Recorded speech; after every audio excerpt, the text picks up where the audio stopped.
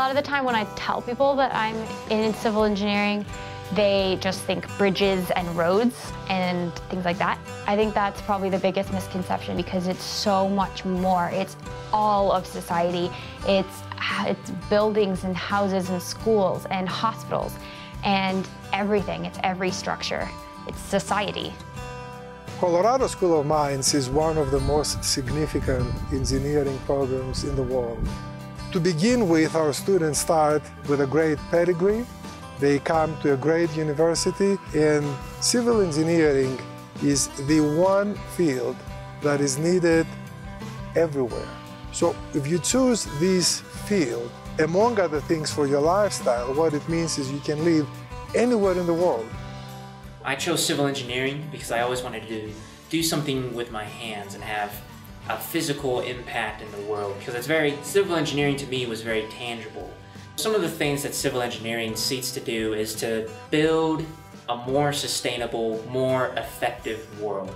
Water resource, geotechnical, understanding the mechanics, and also going into construction. You're not tied into just building a bridge. You can do much more with that. Over the course of the 4 years at Mines, students start to get exposed to civil engineering in field session, which happens after the sophomore year. And our field session teaches the students about topography and soil, how to design a site for construction, how to migrate water, how to deal with stormwater, those type of issues.